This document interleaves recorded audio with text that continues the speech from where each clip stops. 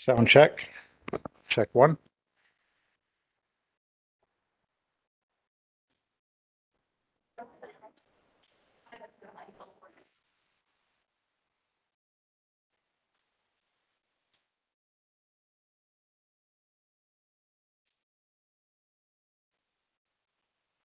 I did hear that on the live stream, but I have no video. Sound check. Check one.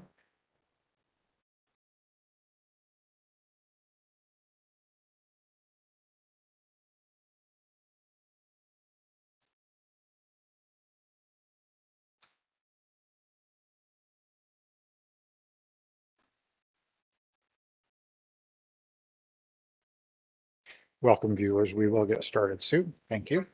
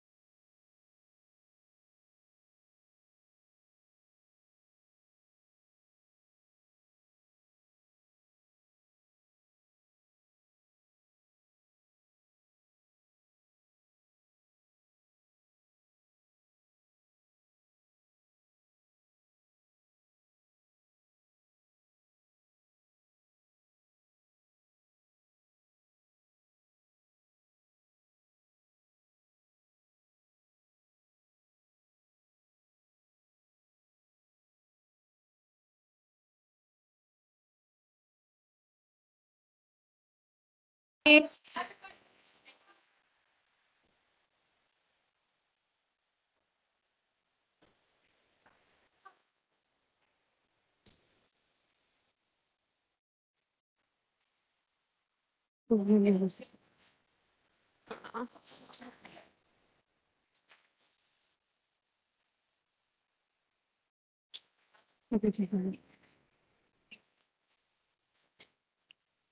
is so good to see everybody here, and thank you so much for coming. We are so excited to celebrate the third years today, cohort 17. I guess I should back up. Hi, my name is Elizabeth. I am the president of SAA, and me and my board members helped put this on today. We're super excited. It's a great time, and we are just so thankful for being able to work together as the cohorts. We really made a good knit bond together. So really exciting. Today we are going to go over the ceremony. Dr. E is going to be giving a presentation, and then following this, we are also going to do a pinning ceremony for the students to give, the second year students to give to the third year students as a way to say that we're proud of them. And then following this, there will be food and cake down in the atrium that you're welcome to join. So Dr. E, if you'd like to come.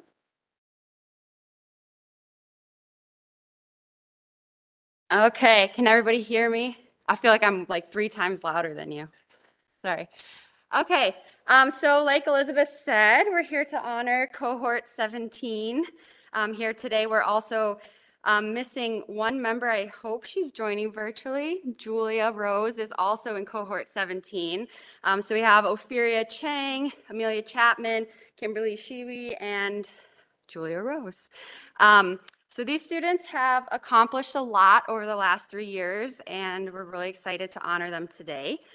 Before we go too far into this, I just want to do some introductions, mostly for anyone watching at home, since everyone in this room mostly knows each other.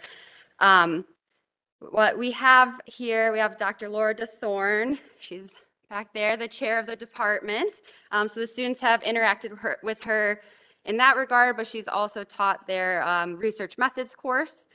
We also have Dr. Robin Kreider, who's the academic, round of applause for Robin. She's the academic coordinator of the audiology program, so she's worked with them in that regard and also taught many classes, anatomy, disorders, vestibular, all kinds of things. And we also have Teresa Crumpton, who is the clinic coordinator, and she's worked with them in the on-campus clinic, organized their off-campus clinic placements, and helped them with their externships, as well as teaching the pediatric courses. And then that's me. Thanks. So I've worked with them in the on-campus clinic and then also as the advisor for the Student Academy of Audiology. So as you can see, we're a pretty small core audiology faculty, and the students have taken a lot of classes. So this is their course sequence here. So they've taken pretty much all of these right now. They're in their last semester of coursework right now. So classes in anatomy, diagnostics, vestibular, geriatrics, pediatrics, ethics, all kinds of things. And with such a small core faculty, we've really had to rely on expertise from people outside of our department to assist in educating these students. So I definitely wanted to recognize them today as well. So these are some of the instructors that these students have worked with. So thank you to all of our part-time instructors as well. In addition to all of that coursework, the students have also been in clinic pretty much from the beginning of their schooling. So they start in the on-campus clinic with Dr. Crumpton and I, seeing patients while they're learning what to do with those patients in class. And then as their skills kind of grow and develop, they move off campus. And we have a really large amount of off-campus preceptors that really, we could not do this without you. And the faculty, thank you. The students, thank you. And I think we have one of them here with us today. So thank you, Sam. Yeah, so I just wanted to shout that out and say thank you to everyone who has helped these students. They're a huge part, you're a huge part of their success as well.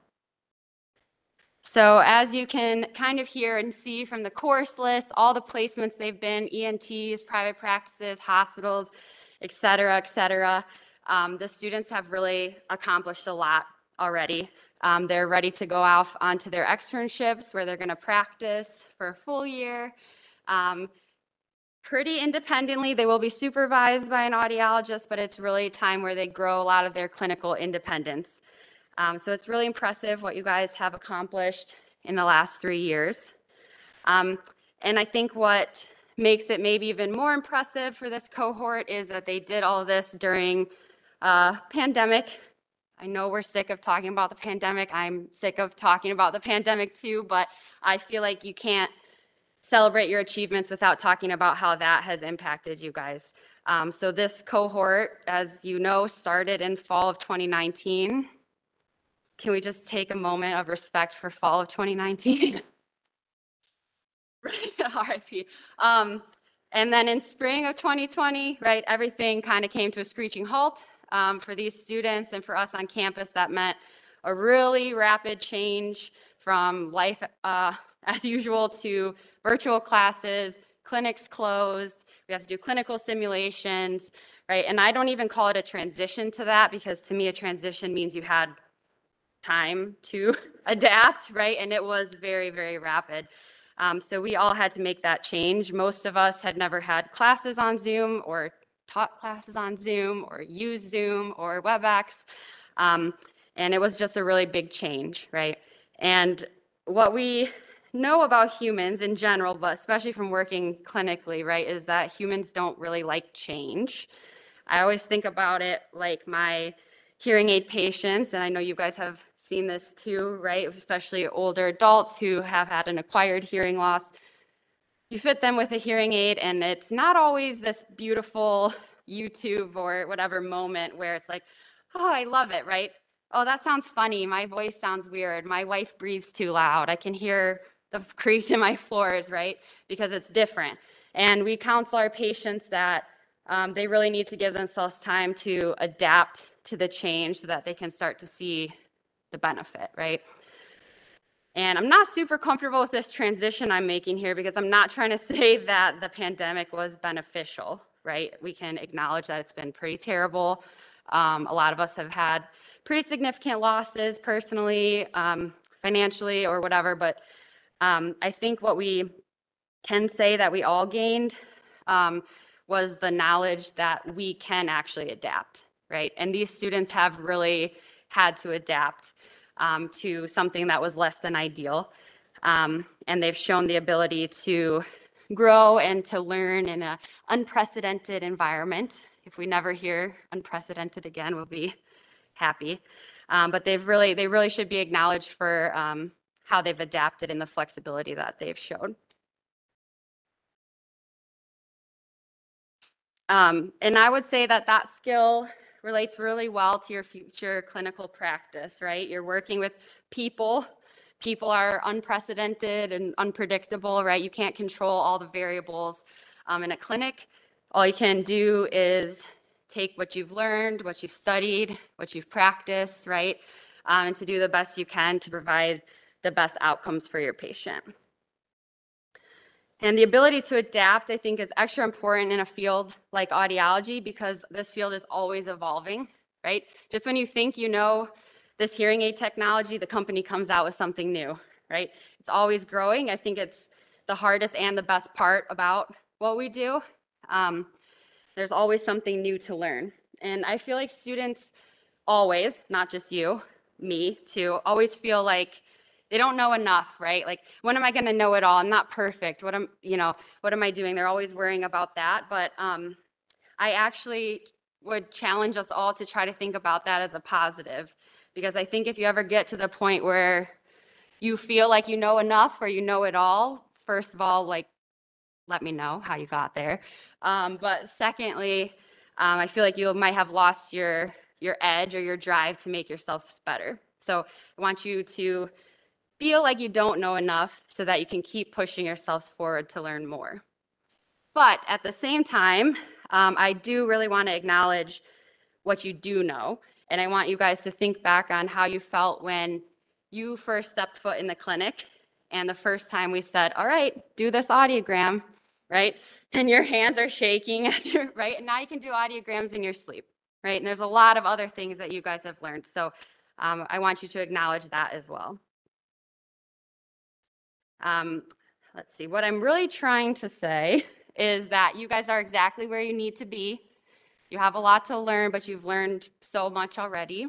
And that's the reason we're all here, to celebrate both of those things and to honor you. So we're really excited to do that. So the white coat, I'm gonna have in a minute everybody come up one at a time to do the white coat. But I wanted to talk a little bit about kind of what the white coat stands for, right? And I think that the symbolism is multifaceted. So of course, as we've talked about, you guys have accomplished a lot, and the white coat does symbolize what you've done, what you know, your expertise. Yeah, these are historical white coat photos. I'm in one of them too. Not to be vain, but you know. So what you've accomplished so far, which is a lot, right? But the other piece, which is maybe more important about the white coat, is that I think it really symbolizes, responsibility, right? It has a certain weight to it. When you wear a white coat or when you are the doctor, you have the patient's trust, you have their family's trust, right? And sometimes you have that trust in a moment where the patients are feeling pretty vulnerable, right? So that's a pretty heavy responsibility. You have the responsibility to your patients, to their families, to your colleagues, to the profession as a whole. Responsibility to practice ethically with cultural humility, to follow best practices, right? And to continue the process of lifelong learning. So when you take your coats here in a minute, I want you to feel proud of everything that you've accomplished. And I also want you to feel the weight of the responsibility that coat recognizes. So without further ado, I'd like to call Dr. Crumpton and Dr. Kreider, which I didn't warn her. Yep, too bad. That you would like to come up so you can help me give the coats, please.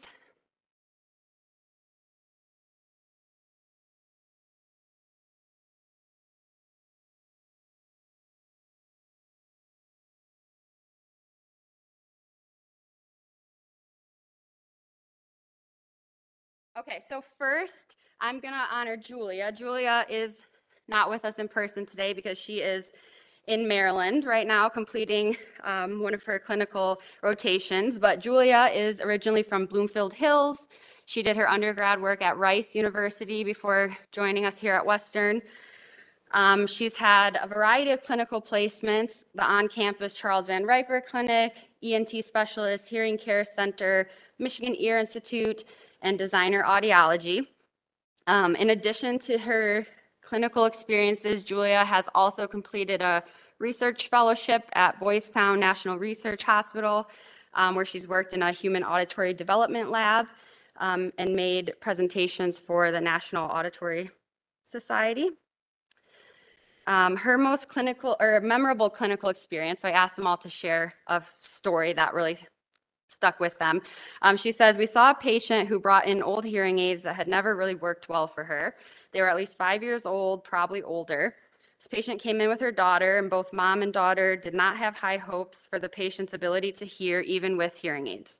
Dr. Payerk was always willing to help patients, whether they bought hearing aids from her or not. When we ran Real Ear, so that's a test we do to verify hearing aids for those joining at home, we found that the hearing aids were significantly underfit. We've never found that before, right, guys? As soon as we adjusted them, the patient could hear much better.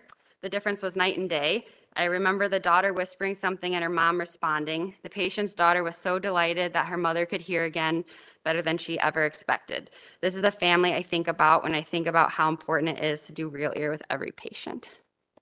And that makes my heart sing because I will die on that hill. Julia will be completing her externship at Designer Audiology in Highland, Maryland. It's a private practice. She's going to be having adult and pediatric experience, hearing evaluations, hearing aids, cochlear implants, tinnitus management, auditory processing, vestibular, and cerumen removal. So congratulations to Julia. We're really excited for you. This is your virtual white coat. Woohoo. Got really fancy for you. Okay, next is going to be Ophelia Chang. So you want to come stand up here? Ophelia is from Grand Rapids. She came to us from Grand Valley State University. I actually remember, Ophelia, when you came for your open house, and I think we sat at a table like right in the middle, and I just remember thinking that I really hoped that you would come to Western, and you did, so I'm really glad that you did. Ophelia has had a wide range of clinical experiences as well on campus, and then the Michigan ENT and Allergy, hearing specialists of Kalamazoo, Mary Free Bed, and Spectrum Lakeland.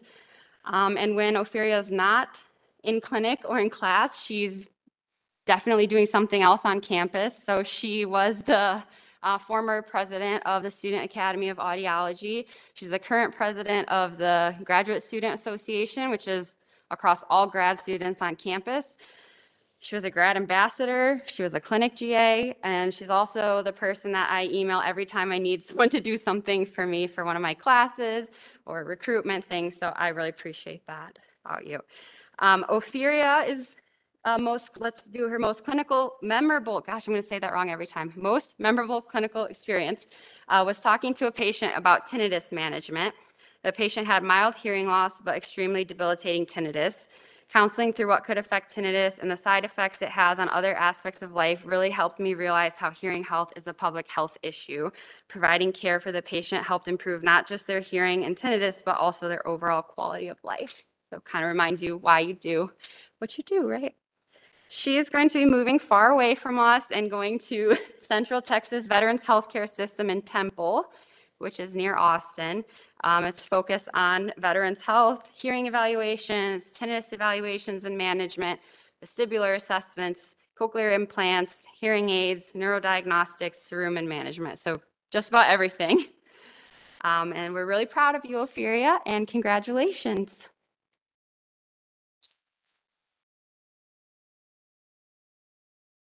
Oh, yay. And yeah, just stay up here. I'm going to make you stand in front of people. It's not that many people. Yeah, is that good for the view still? Okay. Next up, Amelia Chapman. Woohoo. Amelia is from Dexter, Michigan. She went to Bowling Green State University. I want to make sure, can the camera see Amelia? Okay, just making sure. You're not getting out of the spotlight. Something really fun about Amelia is that she has the most interesting hobbies and hidden talents, like the most interesting. She does aerial silks, something with fire, like fire twirling, yep, rock climbing, all kinds of things. So that's been really fun to get to know about you, I think. She's had a lot of clinical placements too, on campus again, adult and pediatric ENT, MOSA, Berrien Springs, and Constance Brown. She's also our current Michigan LEND trainee. So LEND is the Leadership, Education, in Neurodevelopmental and Related Disorders. Woo, nailed it. I tried to do that yesterday at the open house and I'm not sure I spat it out so well. So LEND is a pretty competitive leadership trainee program. So there's students across the state of Michigan in different fields that work together with the goal of improving the health of infants, children, and teens with neurodevelopmental disabilities and other related needs. So that's a pretty big accomplishment on top of everything else that she's done. Amelia's most memorable clinical experience was having a discussion about cochlear implants in sign language with a deaf-blind patient. And I was able to help him choose what company and device he wanted, as well as answer all the questions he had. Last I heard, he was getting evaluated for the surgery. So that's a pretty cool experience. She will be moving up north for her externship to beautiful Traverse City. She'll be working at Lake Ann Audiology, which is a private practice, and also Munson Medical Center, doing hearing aids, electrophys, adults and peds, cognitive screenings, and newborn hearing screening. So a pretty wide range of things too. So we're excited for you. Congratulations.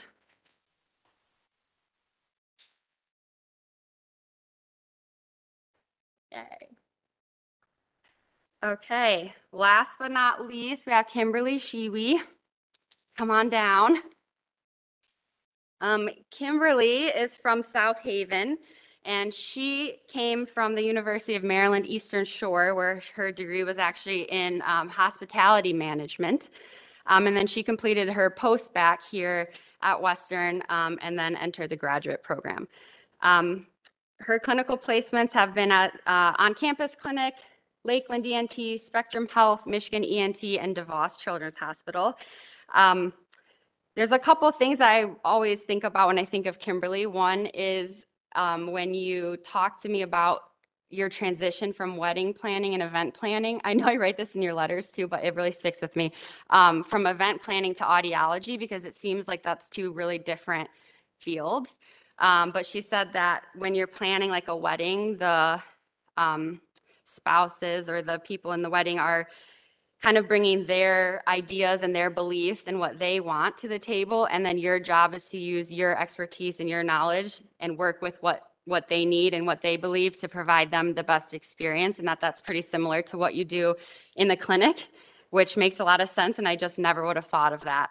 And then the other thing is that Kimberly has done all of this in her program while also raising 3 children, which I can't really fathom at all.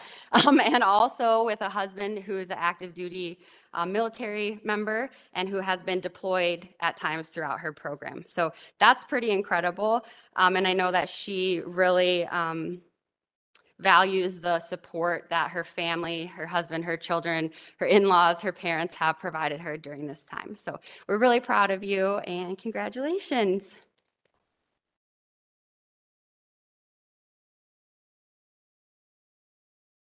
Oops, I forgot your most valuable client. Dang it. Okay, this is a pretty good one, so we'll still do this. Kimberly's most memorable clinical experience was her first Baha's, a bone-anchored hearing aid activation, which left her in tears. It was a woman who had lost much of her hearing, could only hear her husband if he yelled at her.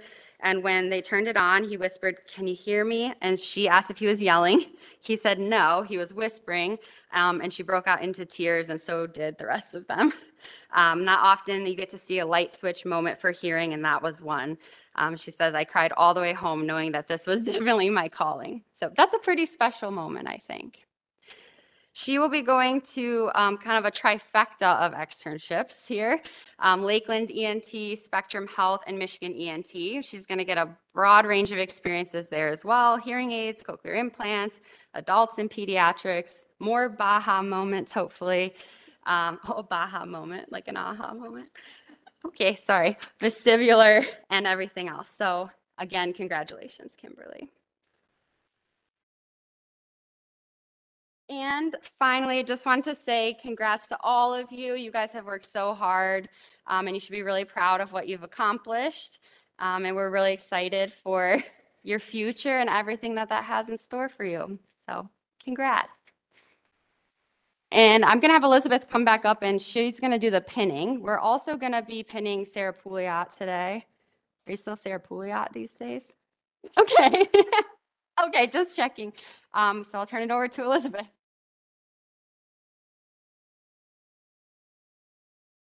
All right, so I'm actually going to call my VP up and do the pinning for me. That way I can stay over here and talk with the mic. But really, we have these pins for you guys because we're just really thankful for you. And, oh, no, you can't hear me? Is this better? Okay. So my VP, Erin, is going to be doing the pinning for them while I talk, but we really appreciate you guys. You have been a really great support system. Anytime we have questions, we can always lean on you.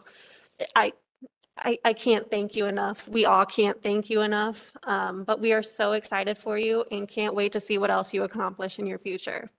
So, Erin, if you'd like to go ahead and start pinning. They're a cute little otoscope pin. And for those at home that don't know, the otoscope is what we use to look inside of the ear. But it's a great representation of what we love. Mhm.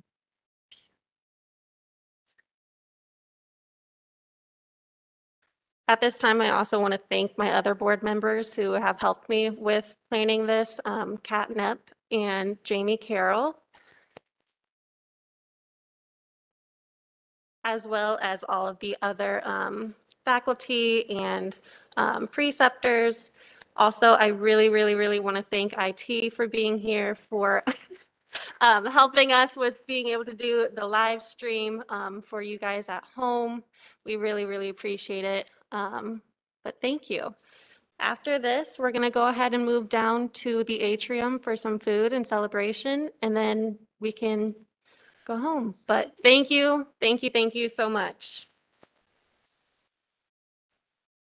Yeah.